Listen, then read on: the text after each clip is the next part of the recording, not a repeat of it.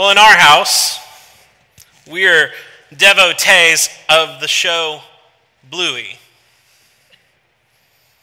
Now, if you're not familiar with Bluey, I have a picture of Bluey. I'm truly sorry if you have not yet made Bluey a part of your life. You should go home and forsake all basketball and watch it immediately this afternoon on Disney+. It's a simple show about Mom, Dad, Bingo, and her sister Bluey. All four of them are blue healers, and they live in Australia. Bluey and Bingo love to play wildly imaginative games, and they love to play the boring kids' games we all loved and grew up with. You know, things like keeping a balloon up in the air so that it won't touch the ground, or else the house will fall down and the universe will end. They call it keepy-uppy on that show. But one of my favorite things about the show is that it captures perfectly the plight of parents. See here, Dad. In the second episode of the whole series, Bluey and Bingo, they go to their dad and they say, "Come on, Dad, Dad, Dad, Dad, Dad, Dad, Dad, Dad, Daddy, Dad." And Bluey's dad says what I feel in my bones many days. Isn't there some game we can play where I just lay really still on a really comfy bed or something? Right now? Now? Really? It reminds me of yesterday. We were at my parents' house and my girls were playing with their cousins when one of them ran in and said, "Come on, Dad, you are the tickle monster. Now we're going to go hide." And I said, "Okay." And they said, "And you're going to come find us." And I said, "Yeah. Soon." I mean, I don't like to feel rushed. You don't like to feel rushed either. I don't like to be put on the spot. I was in the middle of a conversation with my sister. I had things going on. There's a modern parable. Modern parable, almost an urban legend. That it was a Sunday morning when the man came into the church building. The deacons in charge of preparing communion arrived early, and when they did, there was a man on the front steps who had been laying asleep in what appeared to be heavily soiled flannel. It wasn't uncommon for there to be people sleeping on the steps of the church, and so when the leaders arrived, they just passed right by without a second thought. Later, as the fathers with their floral-dressed daughters started to show up, the man began to stir, and folks could see that his hands and his face were somewhat dirty with a long, unkempt beard. His hair was filled with knots and mats that came down over his eyes. The young parents hurried past while their kiddos asked questions, and the greeters at the front door smiled at them and handed them a bulletin and welcomed them in. About that time, the man began to gather his belongings. And suddenly he stood and he turned toward the doors of the church and entered in. The deacon at the door smiled, but also with one hand held onto his cell phone. The man gently walked past him and sat down on the back row of the sanctuary. And as he sat down, some of the folks who sat usually around that space began to space out a little bit, given an invisible force field. No one approached him or said hi. Service began. Music fired up. Prayers were said. Scriptures were read. And then it was time for the sermon. But, well, where's the preacher? I told you that this was a modern parable, a kind of story you've heard before, an urban legend. You know where he was, right? You've gotten this email forward.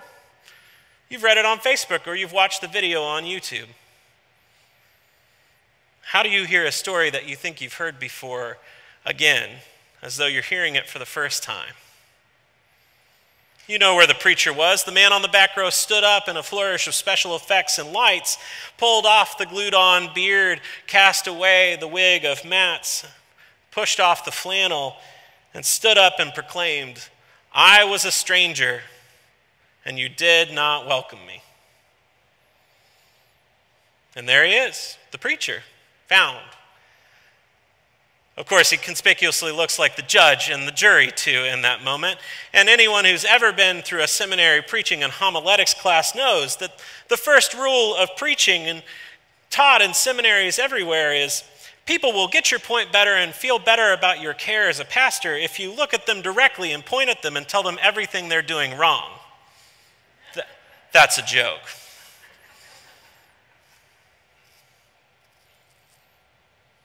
I've always been bothered by that story. Every time the email forward lands in my inbox, and it does 3 to 4 times a year. It comes across my Facebook feed, and every single time I see it, there's a sense of manipulation in it, of manufactured and unnecessary guilt to it. There's also a deep lack of compassion in it, an overabundance of judgment. I mean, over the past few weeks of Lent, as we've preached these parables, we've used one word to describe parables: invitation. The parables are an invitation to deeper meaning. This story that you know already, it's not an invitation to deeper meaning, it's a conviction. A conviction of guilt, failed expectations. It's clear in that story who we want to be and who we don't want to be. The bottom line of the story for all those folks who failed or who didn't talk to the man or who didn't welcome him or distanced themselves from him: you failed, do better. That's no invitation. It doesn't ask us to think. It doesn't invite us to be different. I don't like to be put on the spot. And I need you to know that if we're not careful, this is how our story that Gary read for us this morning could make us feel. At first glance, our parable for today can feel like a conviction. But I wonder if there is an invitation here that's stronger than that conviction. A question we could ask that will invite us to a new way of faithfulness that is and will constantly be renewing to us. There's a man about whom we get to know everything, it seems, but his name. We know he feasts sumptuously each night in his home, and the language that's used to describe that is the same that's used to describe wedding banquets. He sets up a feast every night. And attending this feast, he wears the finest and most expensive purple cloaks, sets the tables with fine linens, and wears fine linens. Right outside his door. Some translations say that it's outside of his gate, but the Greek seems to suggest it's closer than distant away. Right outside the door of this nameless rich dude is a man who gets a name: Lazarus. Whereas the rich man sets a sumptuous feast every night, Lazarus' stomach groans as he smells the finely cooked meats. As he watches through the windows as the table is set, he begs for scraps from the table. And I'm sure there are many. Not only that, we know how he is dressed too. Not in purple cloth and linen, but with open sores. So bad that scavenger dogs from the city come and lick them, waiting for the day when their meal will be more substantial. Now, before we get to this next part of the story, I want to remind you of something. A caveat that Reverend Shanna and I have offered in several of the other parables that we have preached. Parables are not histories. Parables are not accountings for what is real and factual and true about the world. Parables are stories. And stories can go anywhere. Stories invite us to questions about our life that we're living here and now. Jesus told them to living people so that they might think about how they are living. This is a good thing to be mindful of because I am quite literally about to take this sermon to hell. And if we're not careful, we might confuse this point. And somehow we might end up believing this is a story more about the shape of an afterlife than it is about the shape of the one that we're living right now. Again, it's not necessarily about conviction. More so, it's about invitation. Lazarus dies first. He's taken away by angels. The rich man dies next. His life affords him the ability to be buried. And suddenly we're in Act 2. The roles of the two men are reversed. Lazarus, held in the bosom of Abraham, receives all of the care and closeness and comfort that he didn't in this life. And the rich man finds himself in a place of torment and he cries out, "Help me!" I need you to know that I still don't like the rich man in Act 2. Because, well, the one that he overlooked his whole life, Lazarus, is not even the one that he calls to. The man who spent his whole life with power brokers and stakeholders in this world cries out to the one who he holds not to the one with whom he holds relationship, but to the one he recognizes as the most powerful one in the room. "Help me, Abraham. Send Lazarus." Now we learn two things real quick in Act 2.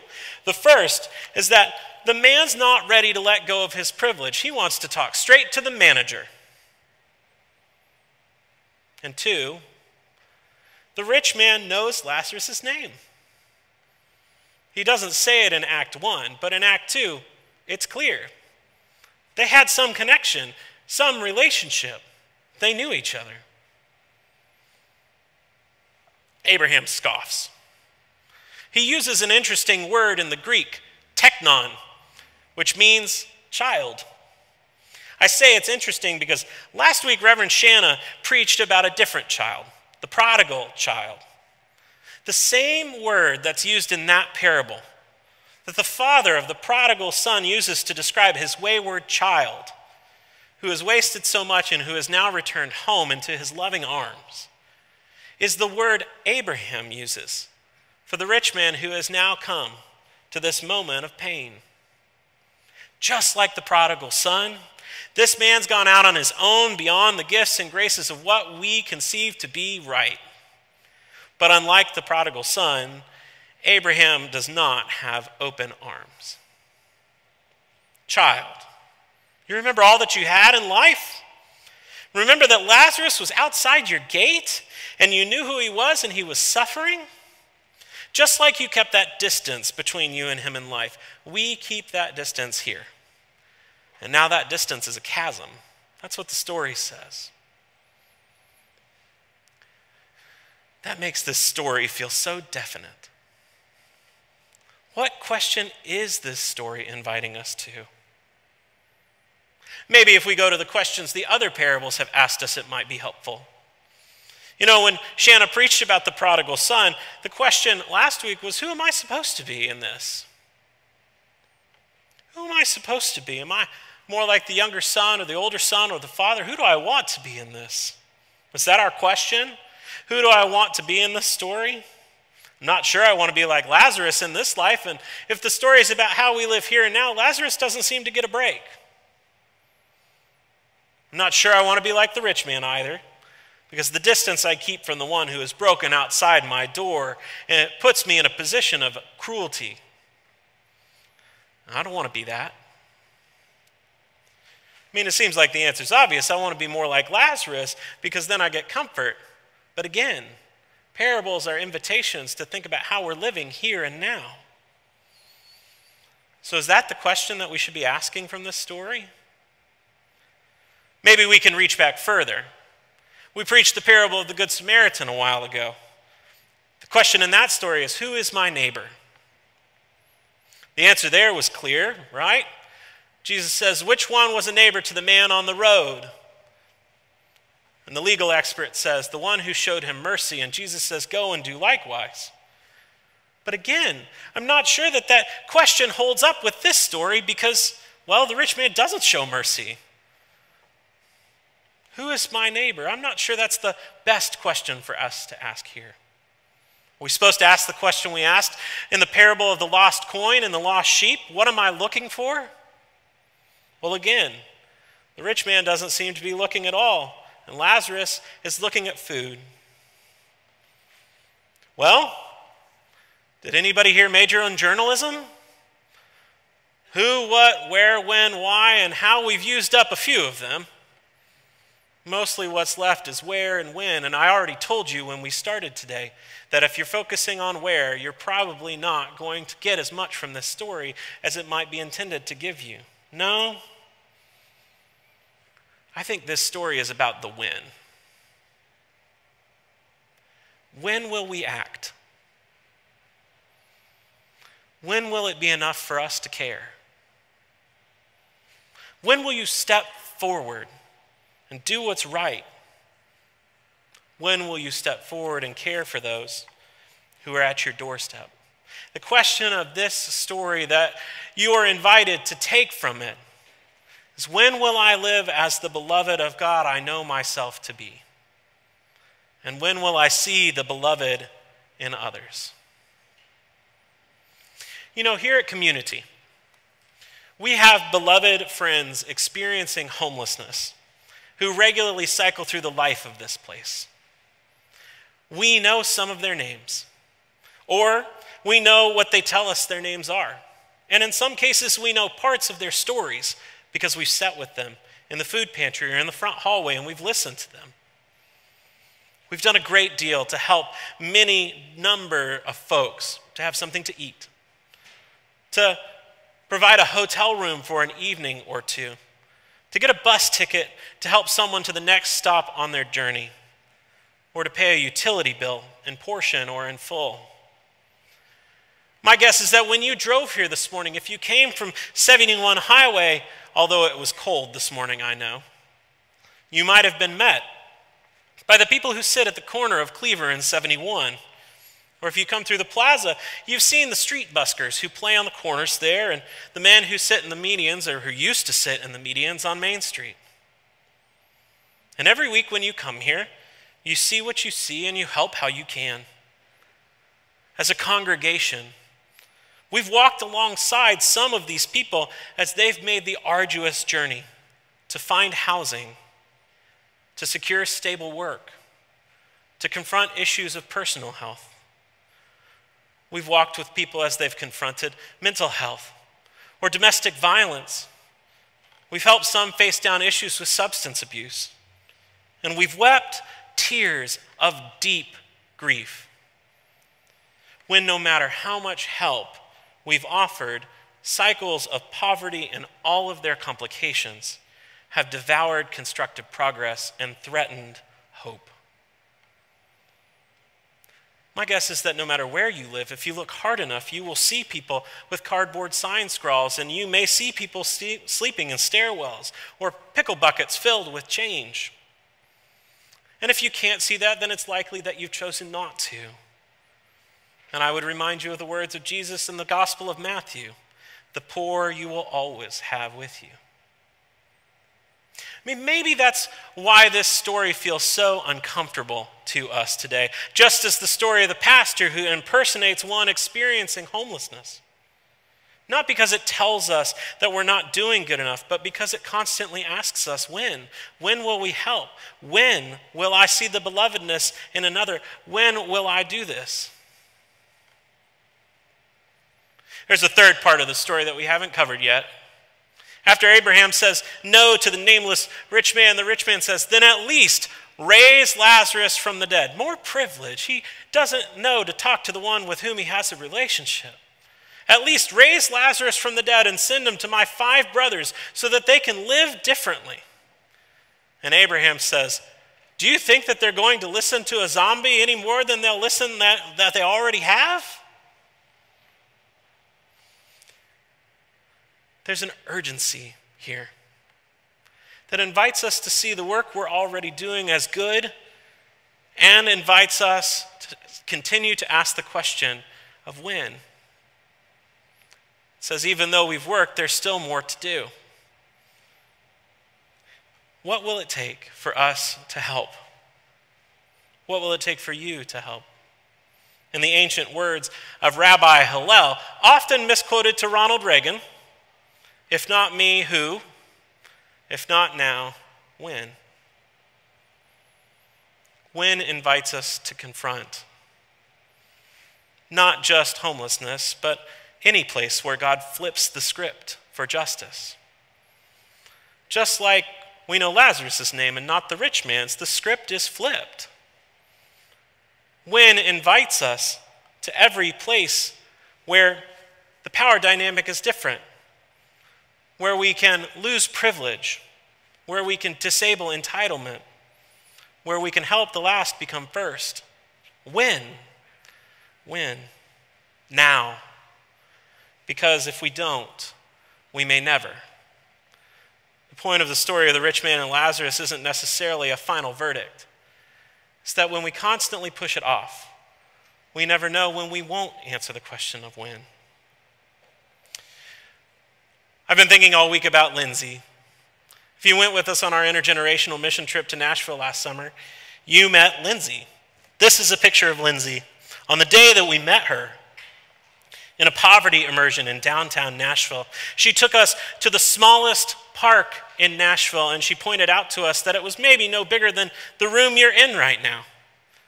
But as we were standing there, she invited us to look around the park and to spot the security cameras. And all we counted 16 focused on the small park. A high-rise apartment of 41 stories had been built right next to the park. And the residents did not like to look on it because those experiencing homelessness slept in the park at night so that they could get easy and early access to the Nashville Public Library across the street. Lindsay encouraged us to notice, to open our eyes to see that all of the benches in the park had been pulled and that there was nowhere to rest. She encouraged us to open our eyes to the way that police lingered at the corners of the park. Friends, it was no bigger than this room. She looked at us with this t-shirt on, if you've noticed it yet.